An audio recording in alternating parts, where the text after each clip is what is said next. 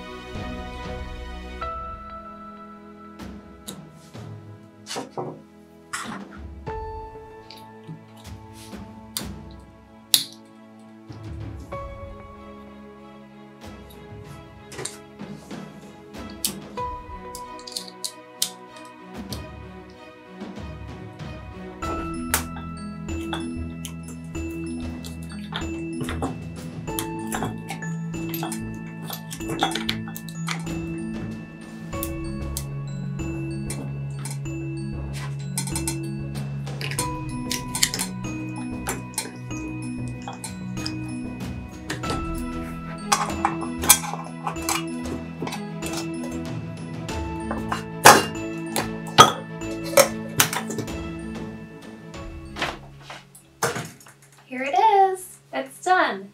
So I just cleaned the glass with soap and water. It's not cloudy anymore, that's all it took. Our finish honestly looks like it's an original finish, even though we know we spray painted over the old gold tarnished one. And it works, so I'm excited. I'll be looking for a white lampshade to go with it. I haven't found quite the right one yet, but I'm looking forward to putting the light in it and trying it out. Thanks for watching.